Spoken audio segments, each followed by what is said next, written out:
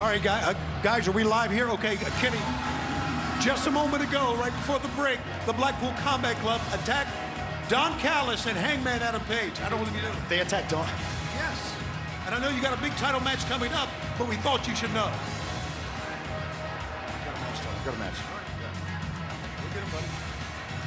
I mean, the guy's trying to get focused. I understand Shivani's doing his job, but man, that's tough for Kenny right now. Yeah, Omega already didn't have enough on his mind. Yeah, not only did Don get attacked, he got busted open by the Blackpool Combat Club.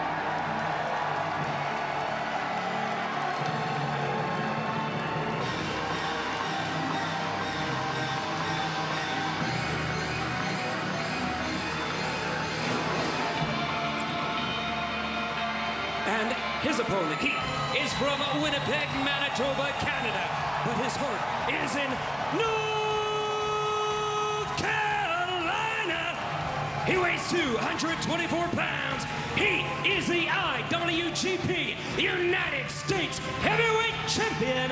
He is Kenny Omega.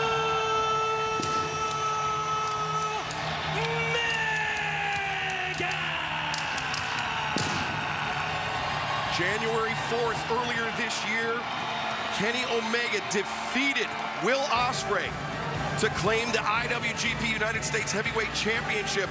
But on that night, and as so often happens in Kenny Omega's huge singles matches, Don Callis was in his corner. Don Callis, we understand, undergoing medical evaluation right now.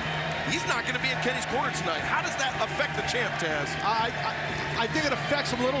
Shivani's out here with us right now. Tony, you hit him with that news. I mean, I know you're doing your job. It's a tough time to do that, but you told him.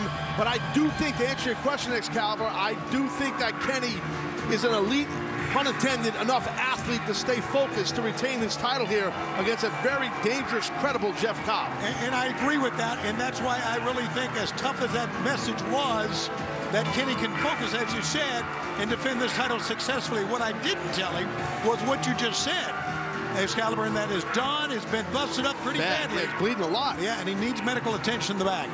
You know, and you're dealing with a guy in Jeff Cobb. Again, if you're new to our program and new to AEW, Jeff Cobb, as Excalibur pointed out, part of the New Japan Pro Wrestling roster, a two-time IWGP Tag Team Champion with United Empire partner Great O'Khan. This guy also wrestled in the Olympic Summer Games of '04 representing Guam. That's right. He's legit. A freestyle wrestler in the Olympic Games before he began his professional wrestling journey, now going one-on-one with Kenny Omega. Finally, this is a match months in the making, and it's going down live tonight on Dynamite.